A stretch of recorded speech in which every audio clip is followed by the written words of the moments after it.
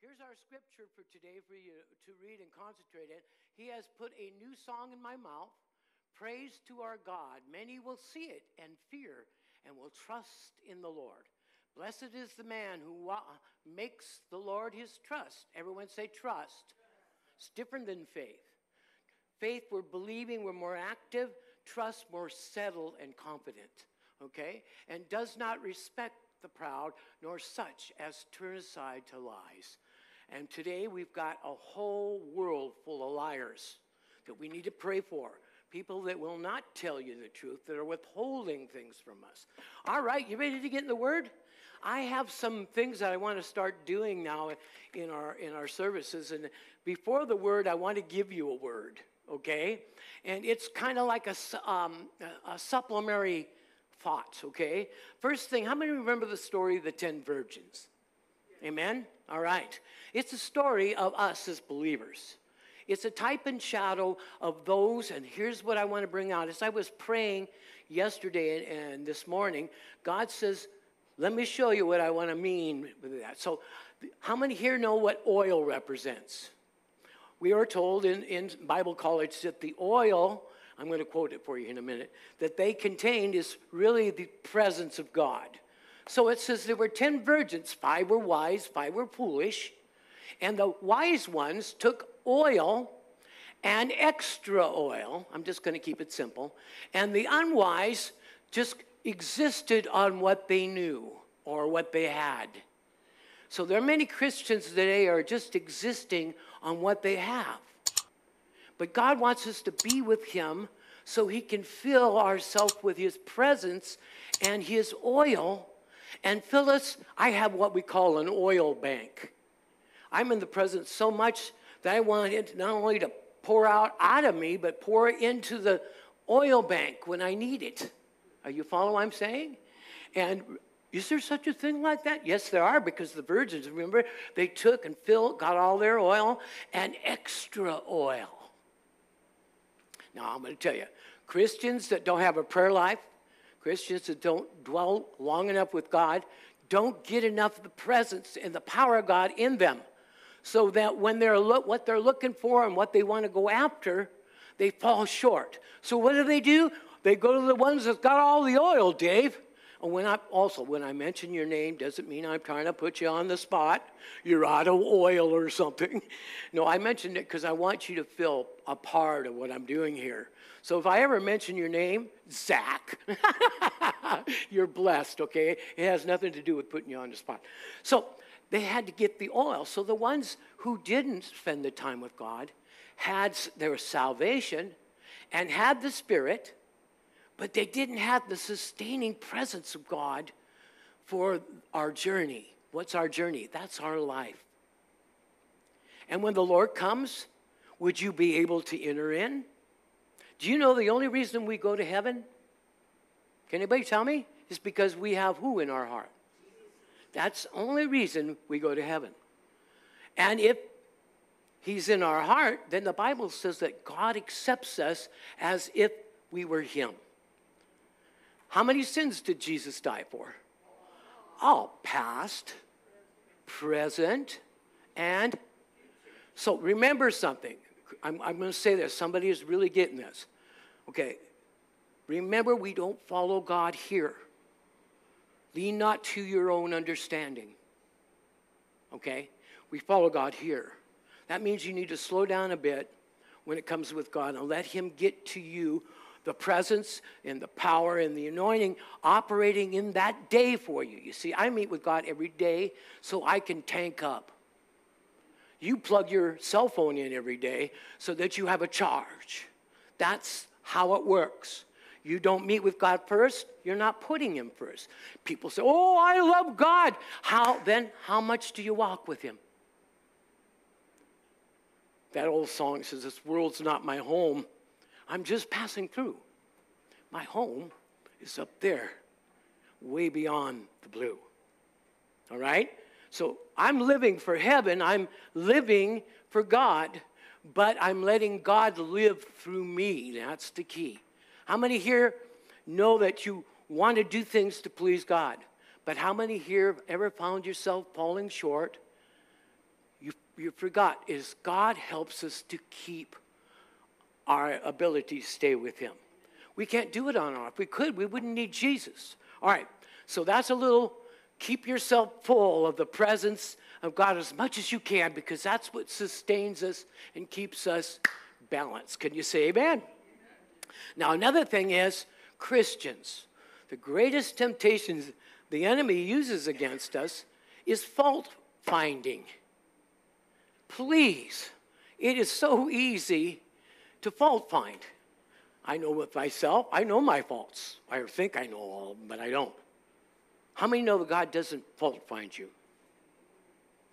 So if our Father doesn't fault find us, and he already knows what our situation is, why do we fault find others?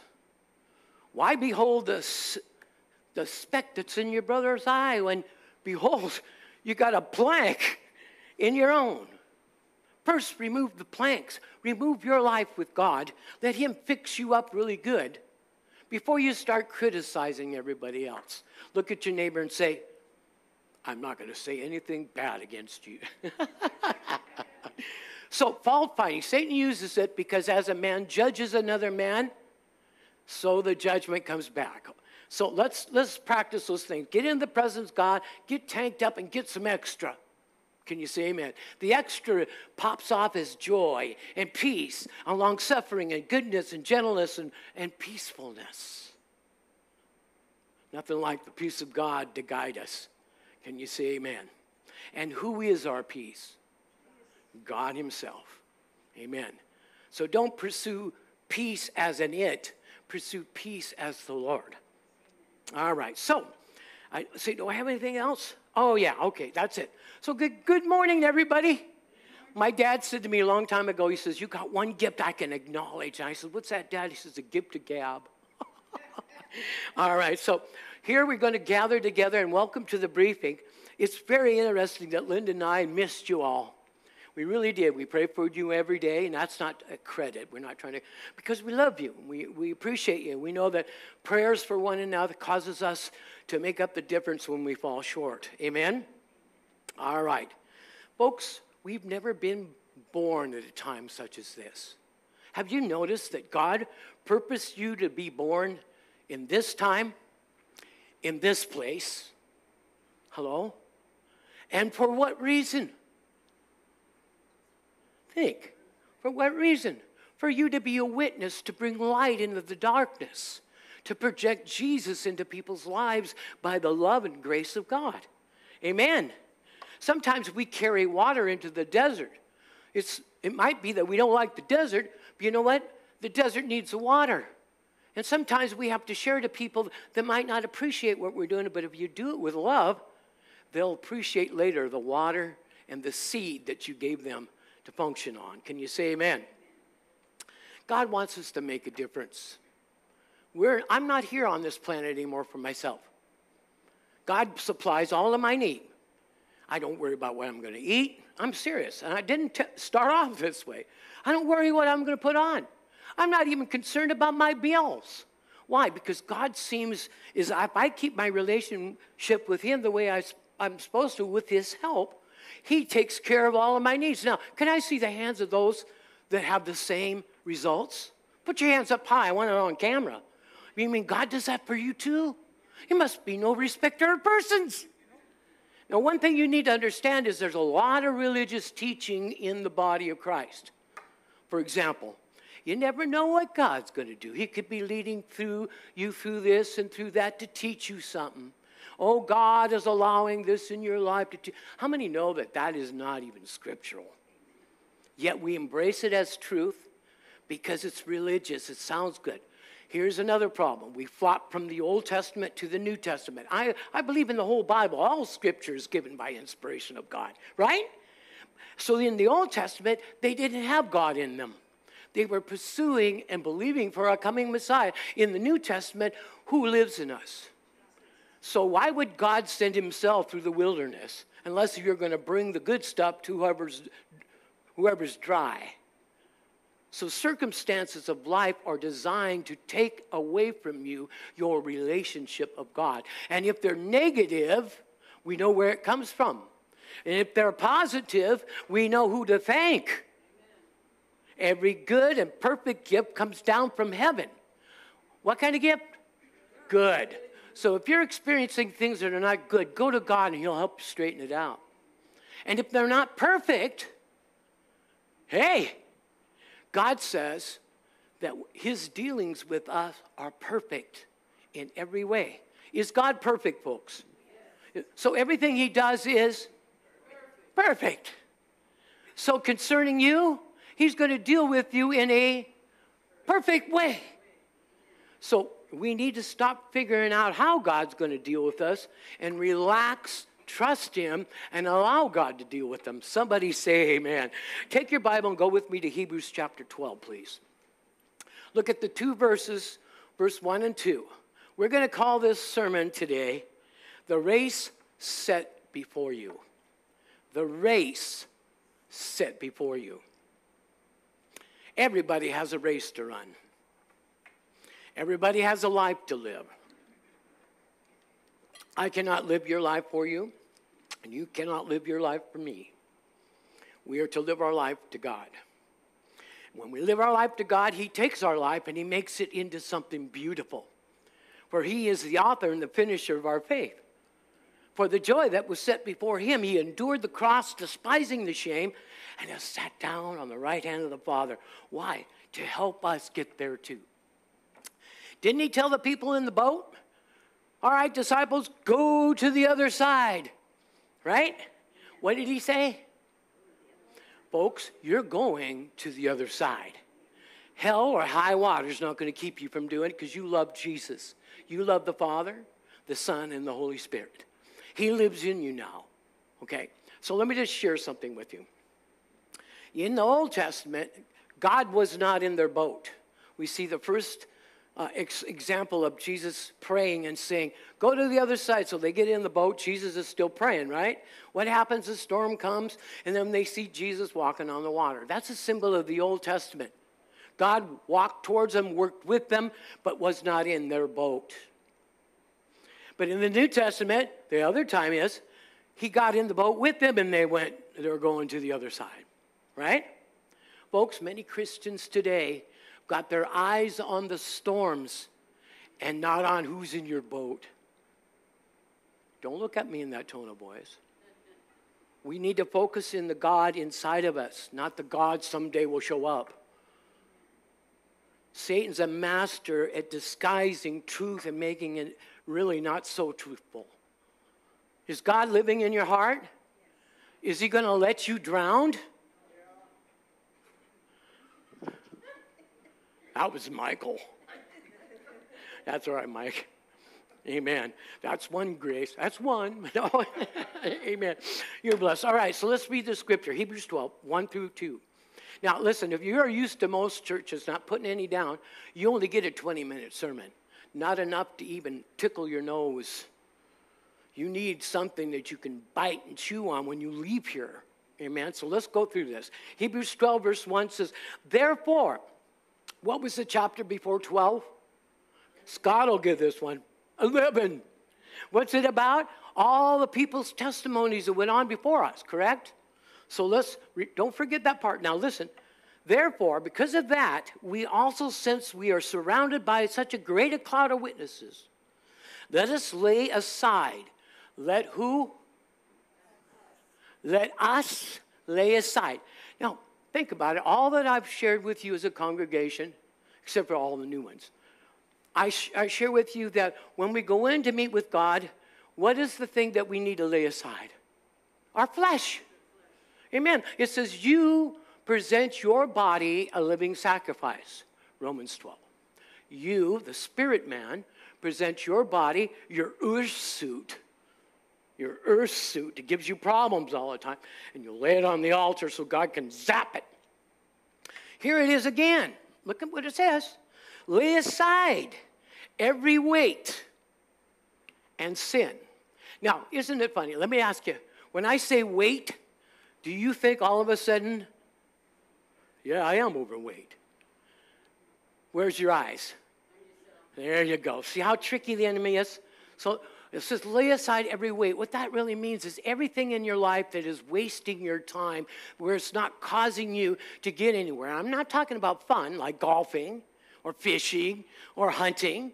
What I'm talking about is those things that you're involved in that seem to waste your time. You never can get anything done, or you're never on time because of it. Everyone say, wait. Lay aside the weight. Now, folks, I'm going to tell you, you cannot lay aside your weight without Christ helping you.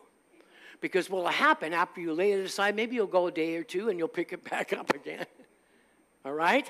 So, lay aside the weight and what? Sin. Sin simply means stop missing the mark. We think sin is adultery and fornication, but sin simply means not hitting the bullseye, and whatever you miss is causing great problems. So lay aside the weight and the sin that thank you, Usher, I appreciate it, and that so easily besets you, okay, and run with what? Endurance or patience, if you have a translation like that. The what that's set before you? The race that's set before you.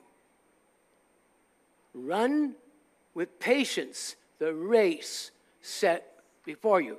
Now we know in James, about the second verse, it says, let patience have her perfect work, so that you may be complete and entire, lacking nothing. We know that patience is not an it. Patience is a who. And who are we talking about? We're talking about God being inside of you. So let's read it with the vernacular. Now remember, the book of Hebrews was written to Jews who did not believe in the Messiah. And here the author is trying to convince them that Jesus Christ is more important than any other thing, than the priesthood, than the altar, than the temple. Jesus is it. When God spoke to his son, and Peter, James, and John was there, he says, this is my son. Pay attention to him. Jesus is our shepherd. We need to keep focused on him. Why? Because he will never let you stumble if you're focused on him and you allow his word to be the light for your feet, a lamp to your path. Are you with me? All right. So I realize I'm throwing a lot of scriptures out, but I want you to know that God has a plan for you that's so perfect,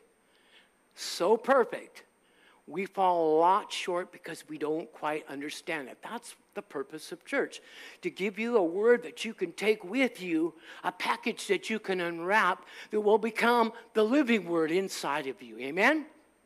All right.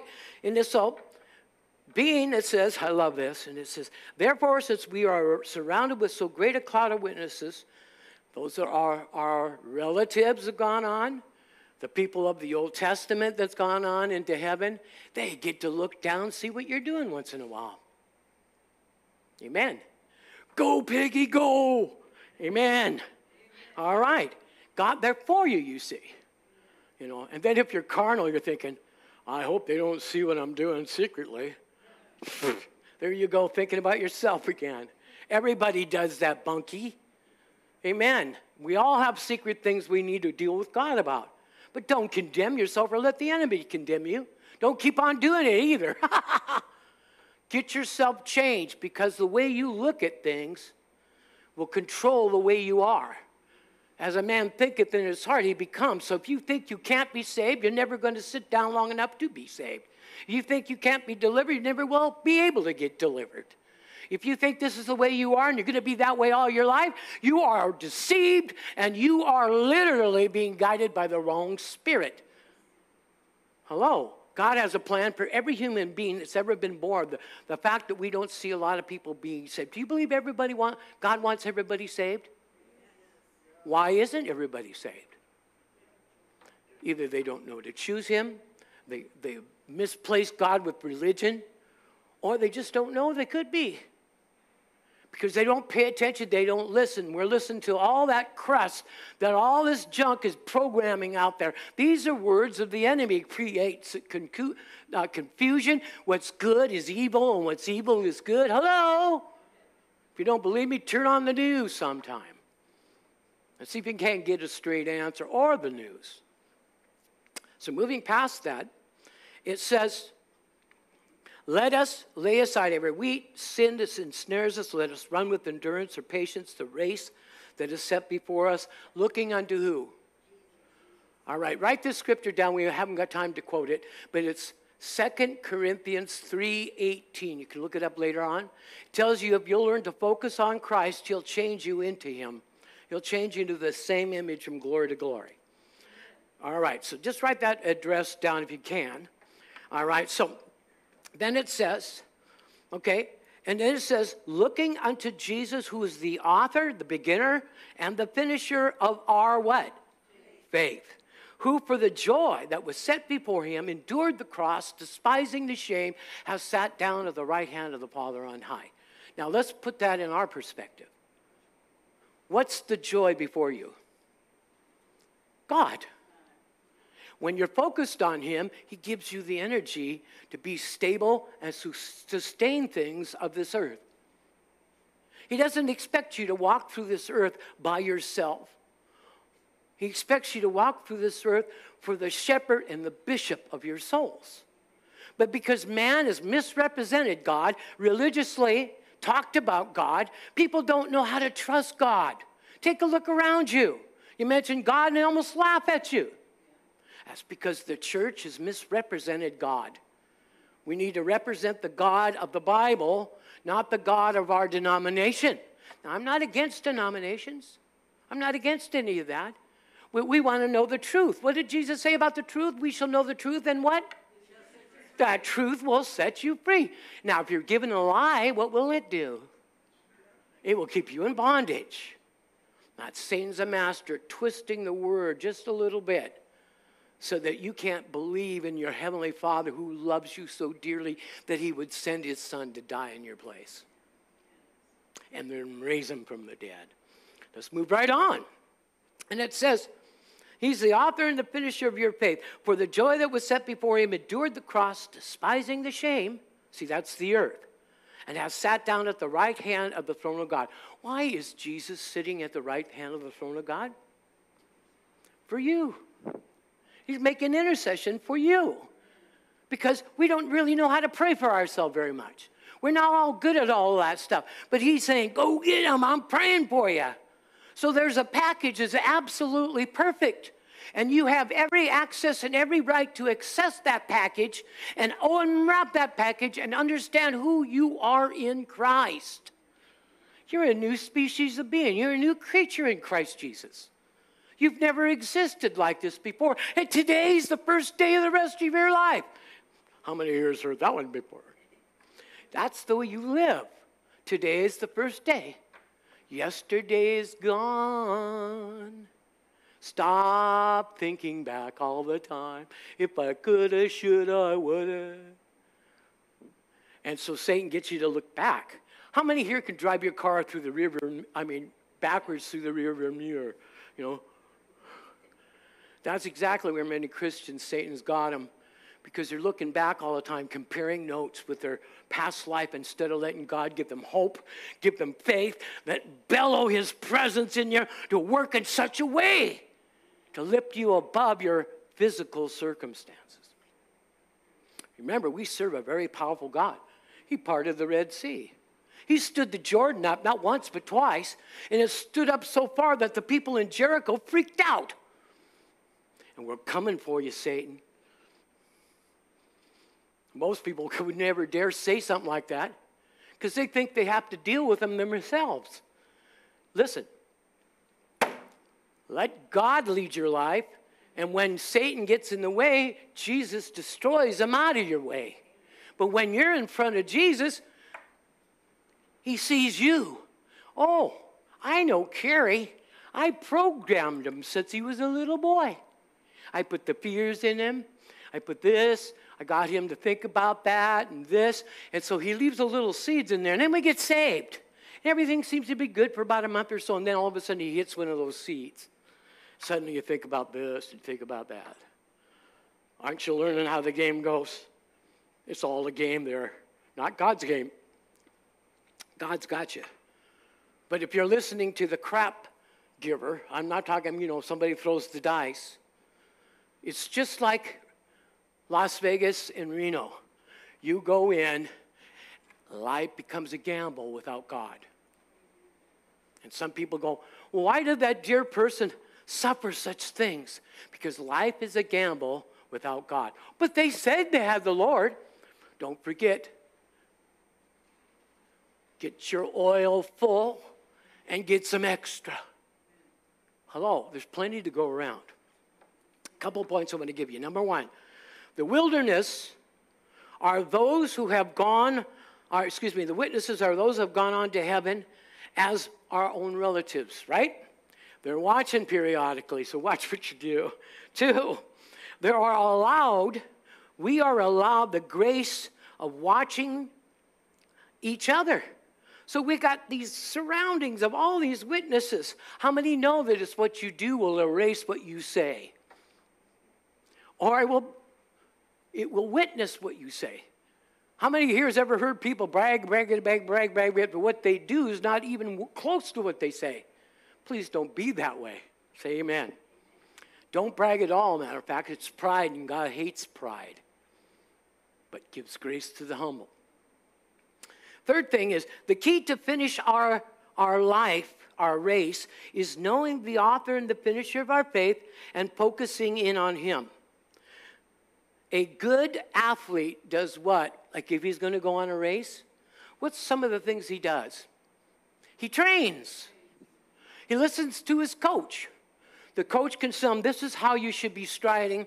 This is how you should be doing it. Now, you get some kid who thinks they know everything. Most kids will say, hey, coach, I know better than you.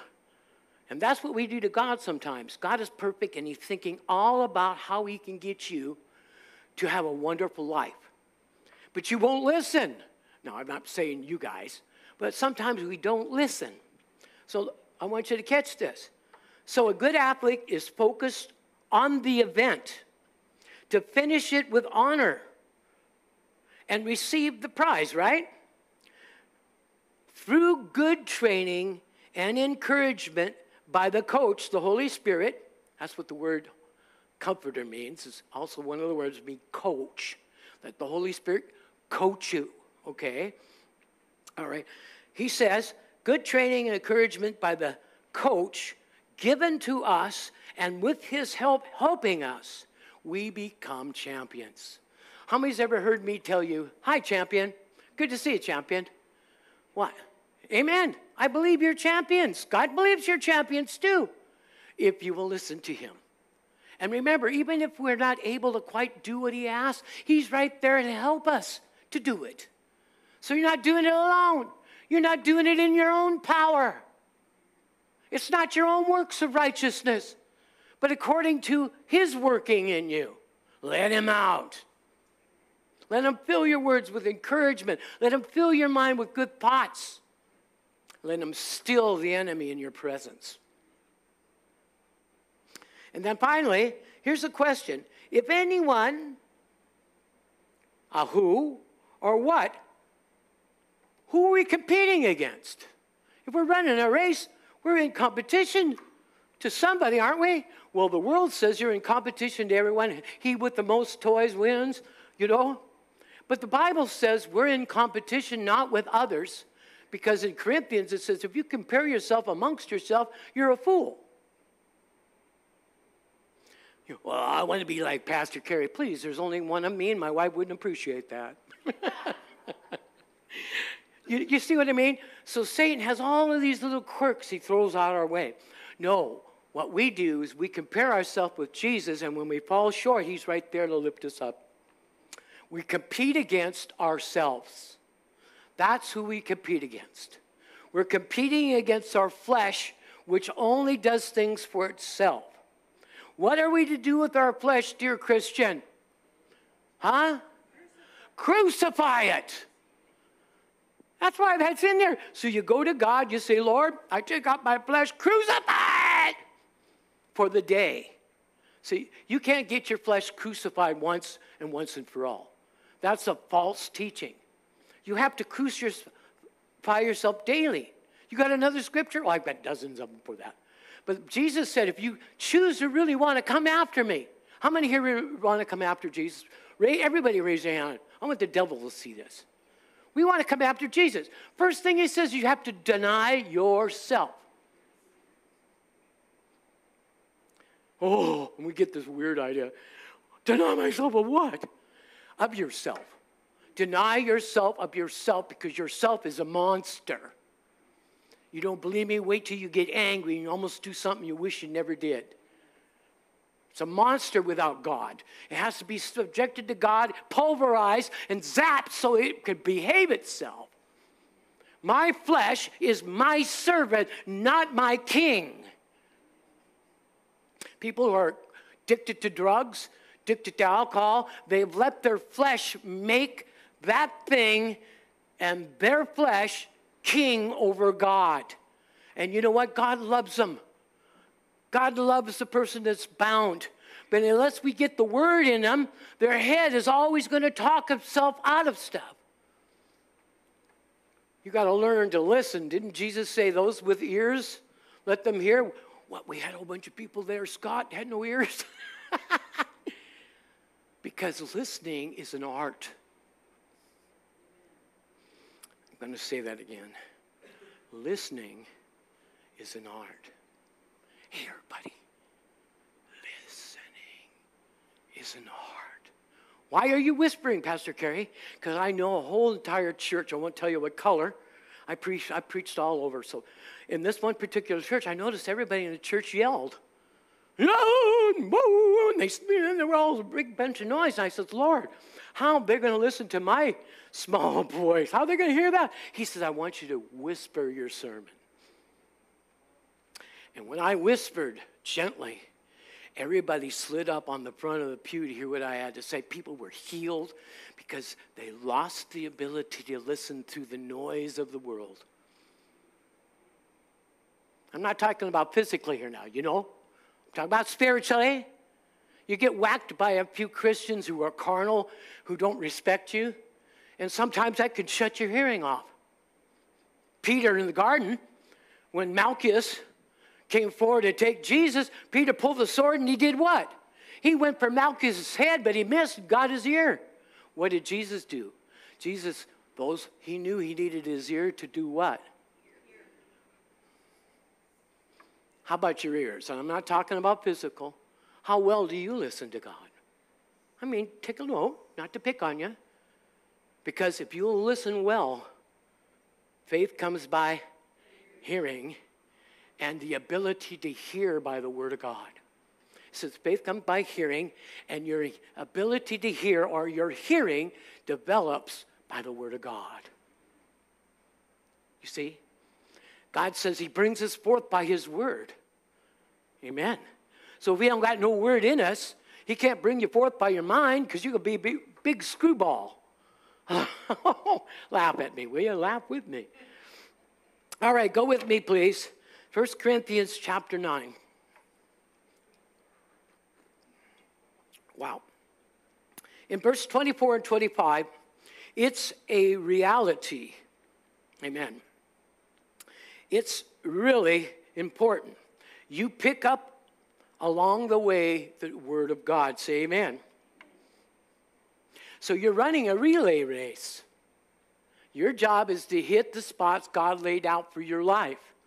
That's your job. You're not running against others. You're running against yourself that resists you from following God.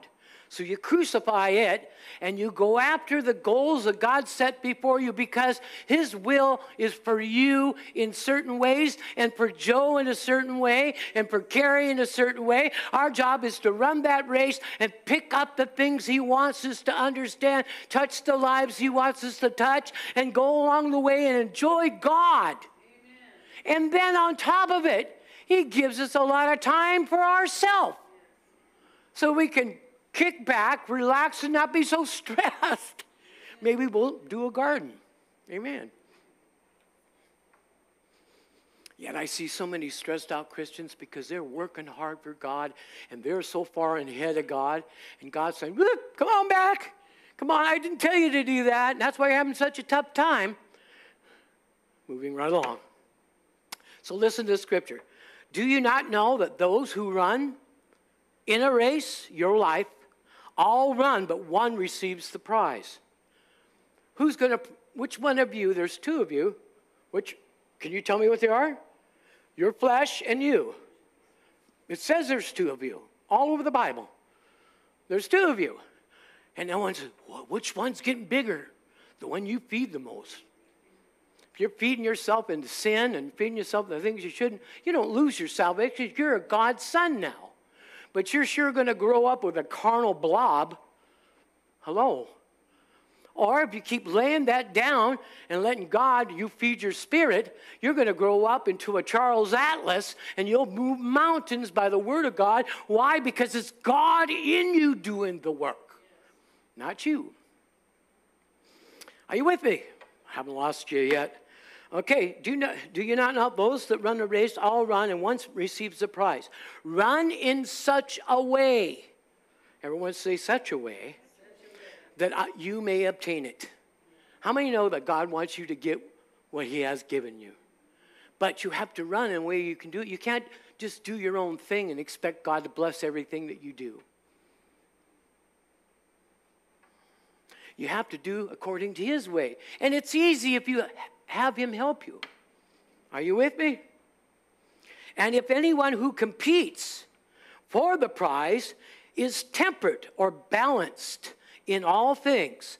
Now they do it to obtain a perishable crown, but we for an imperishable.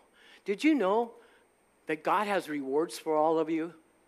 There's a salvation reward, there's a faith reward, there's a reward for the works that you do, because it's God doing the work in you.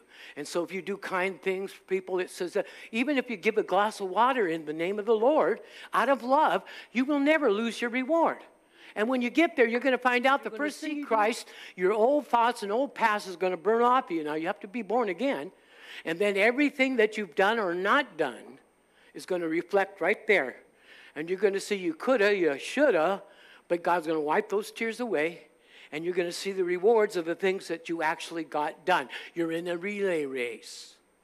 You're running against your flesh and overcoming. Can you say amen? You're not running against the flesh of others. You're not running against this. Hello? You're not in competition with the devil. Have you ever read the news? Satan lost over 2,000 years ago.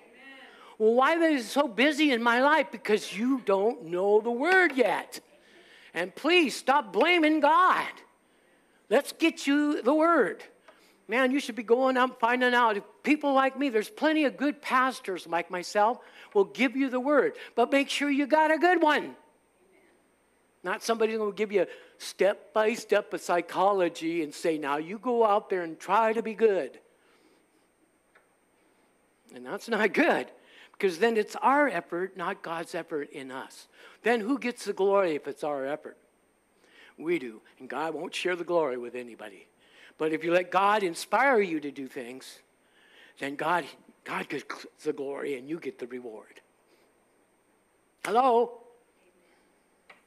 Does your horses push your cart or do they pull it? Boy, this is good. I want you to all enjoy this. No. What is it? It's deep. I'm trying to get you to lighten up a little bit. Because we have a tendency sometimes to see how we focus, I'm not doing so good. Maybe I need some help. Great. Now you're in a place of getting it. If you can admit you need God, wonderful are you. But if you think you can do it on your own, you're going to have some tough times. All right, moving past. When we are born again, we start our race. Everyone has a race to run. 2, we compete against our flesh, not others. Say amen. For we wrestle not against flesh and blood, but against principalities and powers. Thirdly, we are to run in such a way that we may obtain what God has promised us. Fourthly, to everyone who competes, we have to be balanced. How many know that an excess of anything is not too good? Happy is a man that does not condemn himself in that which he allows. It's not what goes into a man that defiles a man. It's what comes out of a man. So if you like to drink beer, I'm not condoning it, but stop at 1. If you get to 3 or 4 or 5, now you're going to be an idiot, and what comes out of you, God's going to hold you account to.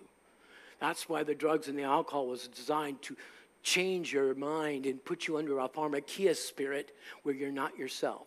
Everyone will look at somebody and say, I think you're you. Hello.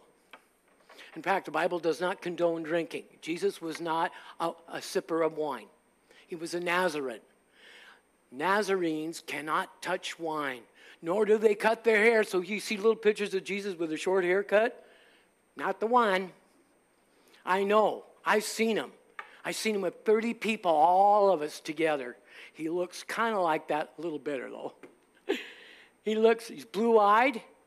You can see through him. His nice, bound, silvery, goldish hair. And now it glows like fire and his feet are like brass. But when I saw him, he was calling me to him.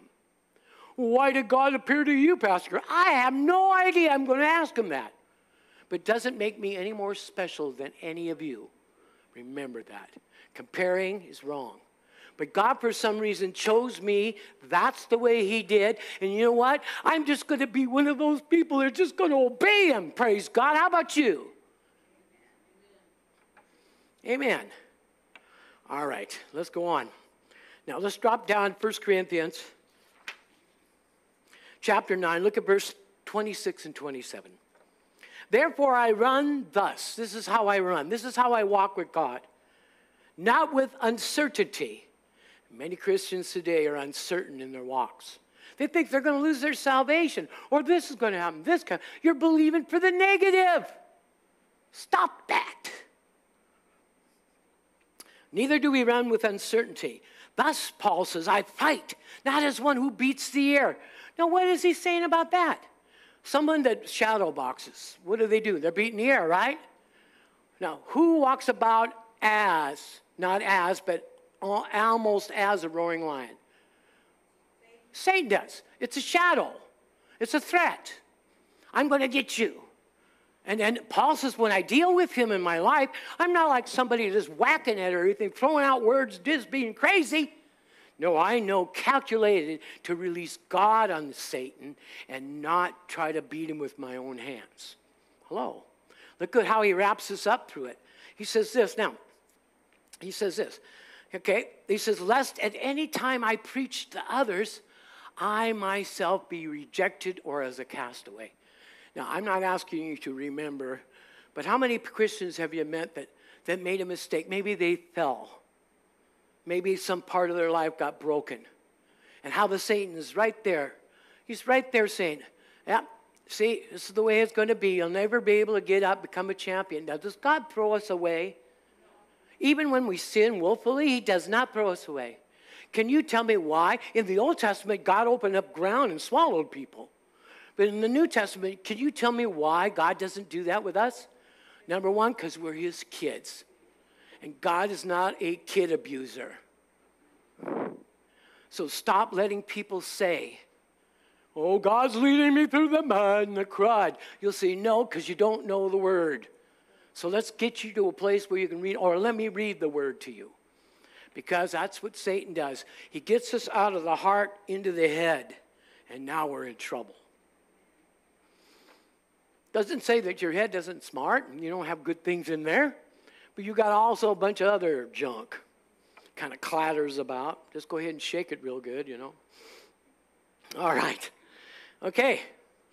And then finally, every human being has a race to run. Go with me to 2 Timothy chapter 4, 7 through 8.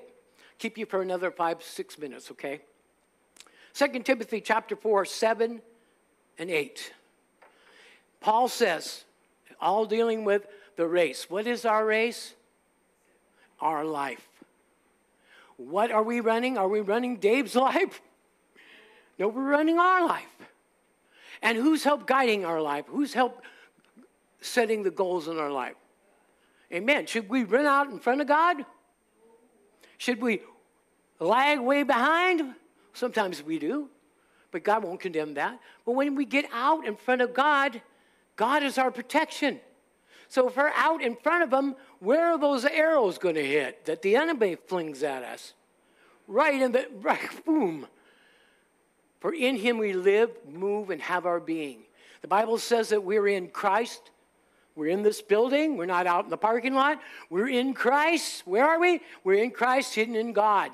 So guess what? Satan has to call you out of God so you get your ugly muggly out there, and then he pulverizes you because you're out there where he can hit. But the Bible says we're hidden in the cleft of the rock. He says we're hidden in God. Hidden from what? The enemy. Did you know when you go into your prayer closet and you say, Father, in the name of Jesus, Satan cannot see you anymore. He can't hear what you're praying in your prayer closet. It's only when you come out and start bragging, oh, I've got my, I'm believing for this. Satan says, aha, let's just work against that.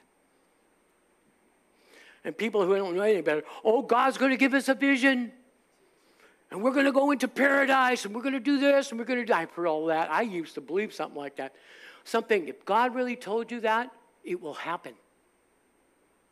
It's not a pipe dream like a carrot hanging off some donkey's nose. That's Satan. One day I'm going to give you the calling and the desire of your heart. One day, that's the devil doing that. Remember the voice that goes through your head? God's voice is what?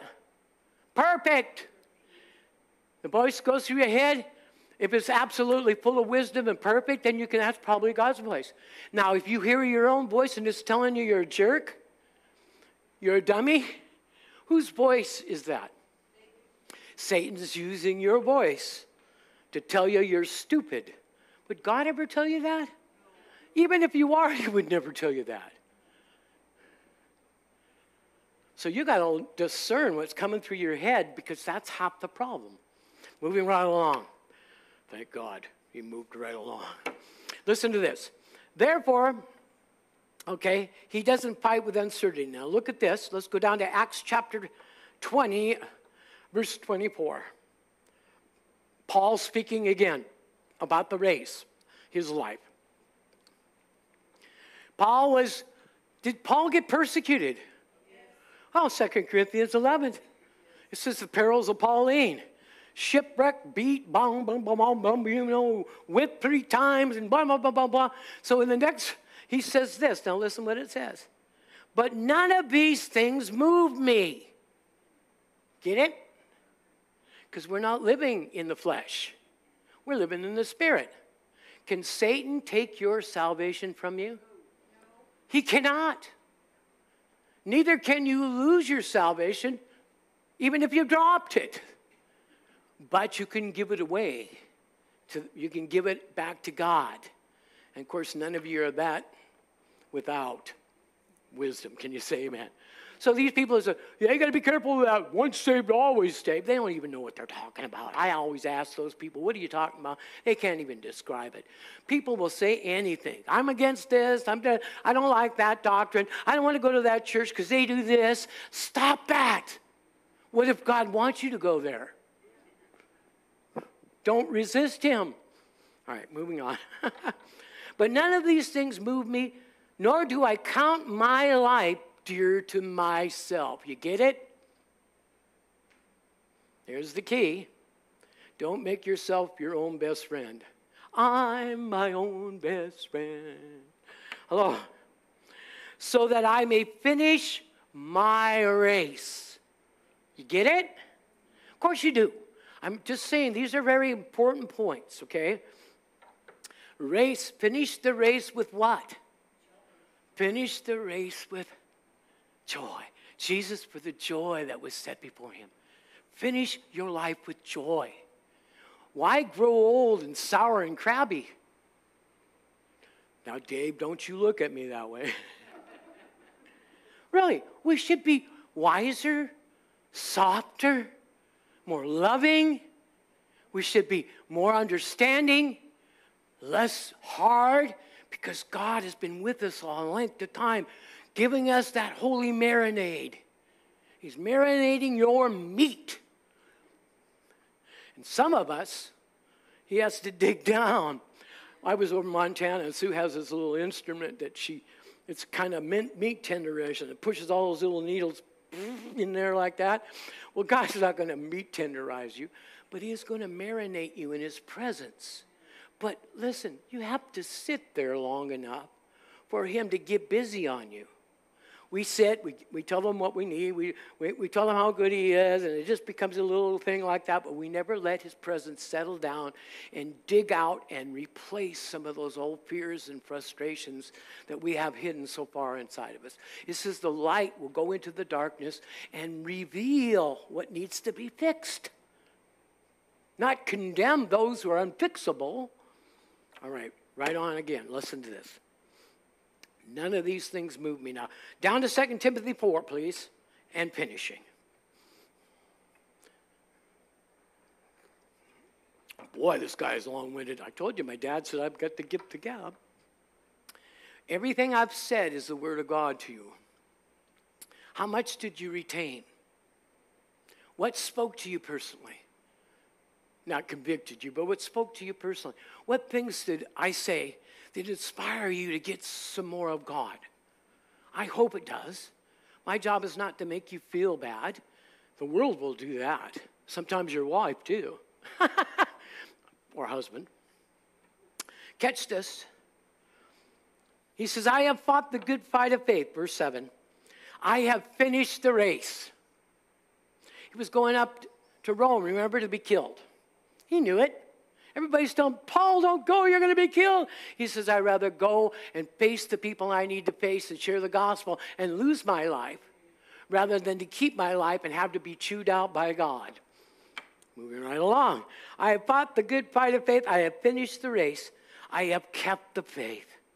Finally, there is laid up for me a crown of righteousness, which the Lord, the righteous judge, will give to me on that day, the day that we go to stand before the Lord.